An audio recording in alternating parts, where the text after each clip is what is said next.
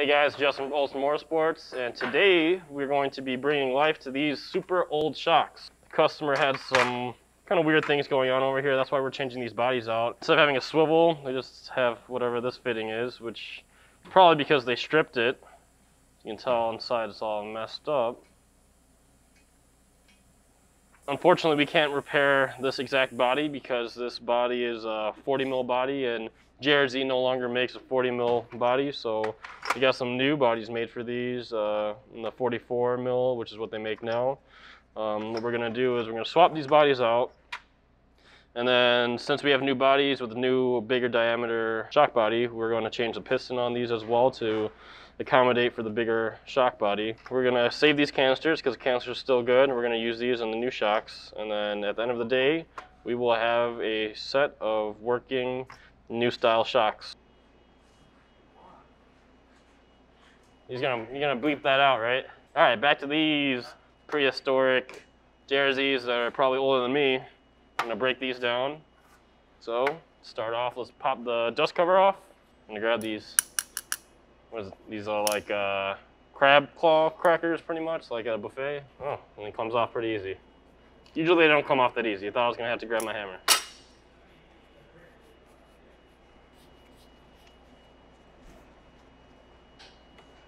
Take off the dust cover. There might still be pressure in here. Should probably check for pressure.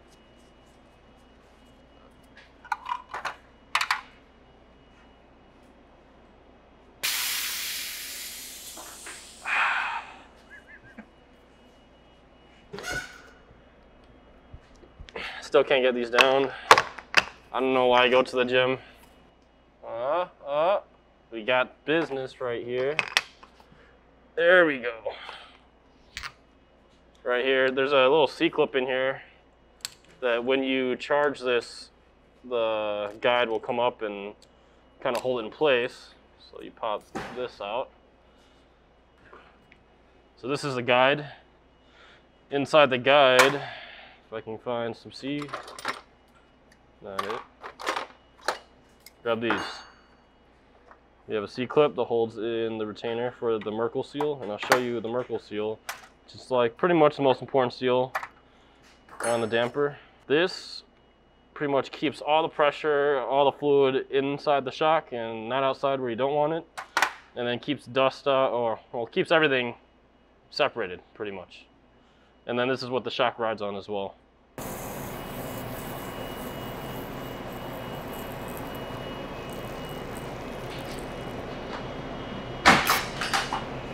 Alright, now that we got the guide out, there's going to be fluid. It's going to be everywhere. Just wait.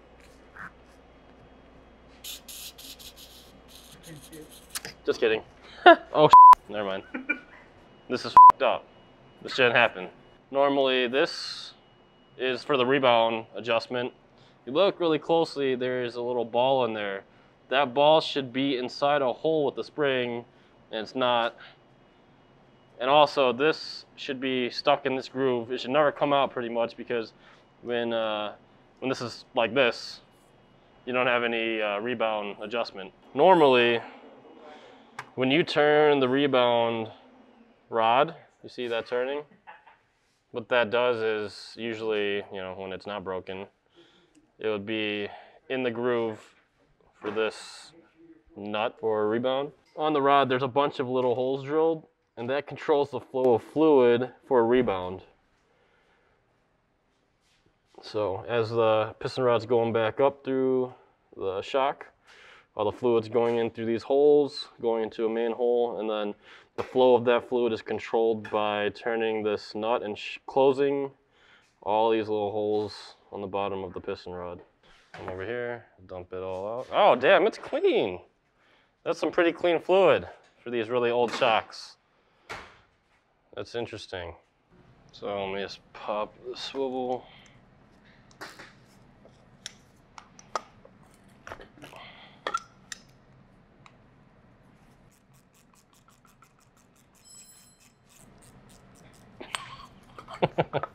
And let's clean out some oil so that our ultrasonic cleaner doesn't get a bunch of oil in it. And then I'm going to crack the other swivel on the canister.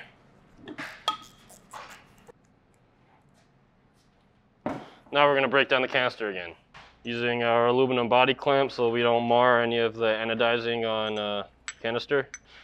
When we're going to bring life to these really old prehistoric shocks, we're going to be keeping the canisters and the piston rod, and that's about it. And of course the valving and stuff is going to go along with it, but we're going to change the piston so they can match the new diameter of the new shock bodies. Then I'm going to hit this with my purse. There we go.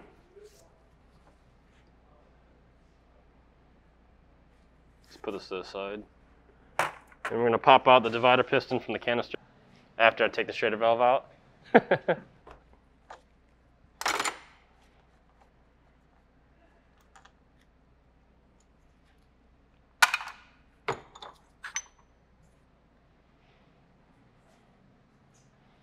If I were to aim this up, how far do you think it would go?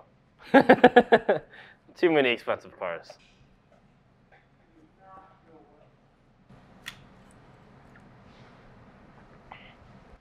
And on the canister head, we have the compression adjustment over here. And I'm going to go ahead and take off the knob getting the set screw out of here. And then again, a little spring inside the knob over here with a check ball. And then we're going to remove the compression stem, which is this bad boy in here. If I can get it out with my finger. Let's grab that special socket again to remove the retainer.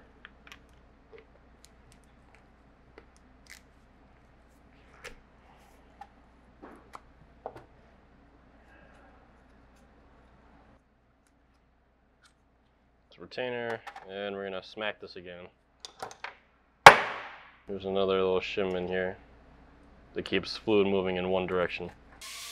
Got this little pry tool over here. Let's remove the X-ring from the divider piston because we're gonna always replace that. And we're gonna disassemble the end of these, the hose over here, so that we can change the O-rings on the swivels. Now, one thing to be really careful of is these C-clips. They're really small. If you bend them too much, they won't go back to shape. So you just got to bend it just a little bit to pop over the opening. Pop that out. Oh, fuck. Just like this one, you see how wide it is? How loose it is? Whoever did this before, they probably like spread this way too wide. Yeah, I'm going to change this one out. Alright, and then we'll just go ahead and remove the O-rings from the swivel ends. Super dirty swivel ends. Actually, this one's pretty sanded down. It's damaged. We're going to replace the whole swivel. And this one's still okay.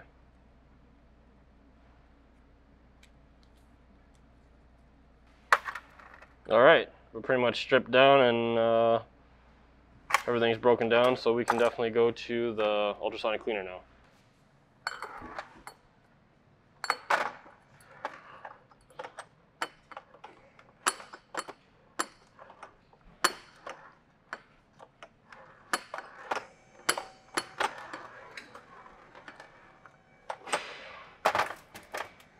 Alright, so over here we're at the ultrasonic cleaner. We put all shocks through the ultrasonic cleaner after we break them down to clean them out. These can definitely clean shocks way better than any human can because it pretty much like it vibrates all the parts at an ultrasonic frequency, I guess, that allows forces all like the dirt and grime to come out, and it's also in a solution as well that cleans everything off really nicely. Alright, so we got a basket over here. I'm going to load this basket up with all the parts from the shocks, and then we're going to dump this in the ultrasonic cleaner and run it for 15 minutes.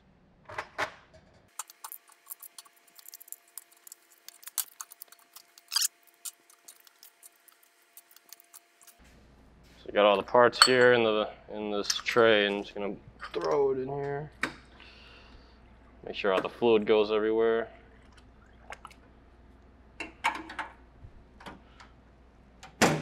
Alright, I'm gonna press the button. Go take a nap. Now we're gonna begin the reassembly of the canister. That's how I usually like to start things. I usually start by reassembling the canister first, and then I'll attach the hose, put it to the body, and then bleed it. After that, then I'll get the piston rod set up, and then bleed that. Pretty much you're done after that. You just gotta throw the dust cover on in the guide. Here's the parts again. I laid these out so you can kind of see the order it goes in, kind of like that, for the head of the canister. So I'm gonna go ahead and turn this upside down.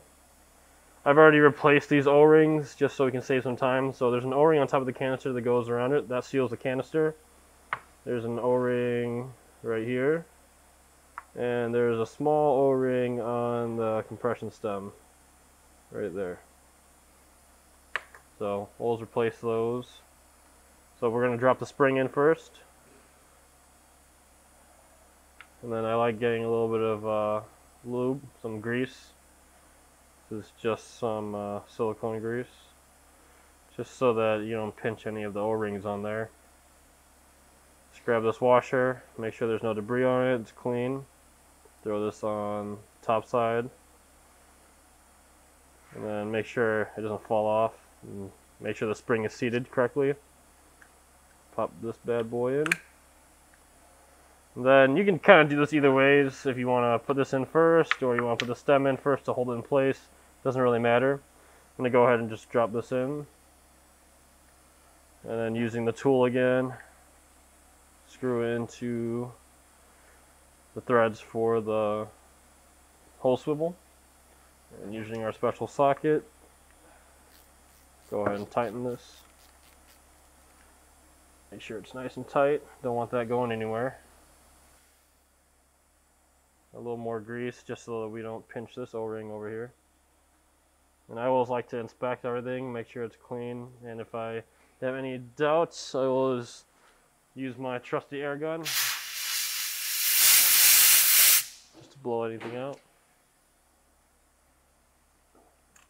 Drop the compression stem in, and then you can turn it with your fingers so it's kind of snug up there, because we're going to have to adjust this on the dyno later. Alright, the head's set. Now we'll come into the canister. We'll inspect to make sure the inside's clean, blow it out with some air, make sure there's no dust in there. Most of these parts are super clean because they just came out of the ultrasonic cleaner. Just lube up the canister. Make sure I don't pinch the Teflon.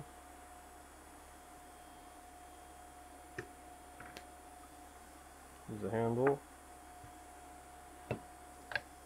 Pistons in.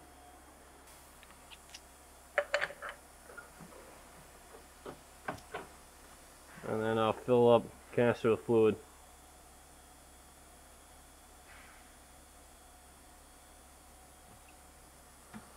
Now, make sure this O-ring is lubed up. Drop this on here, start the threads. Then just need to cinch. Wipe off the canister a little bit. Move that out of the way. Then we're going to grab the hose.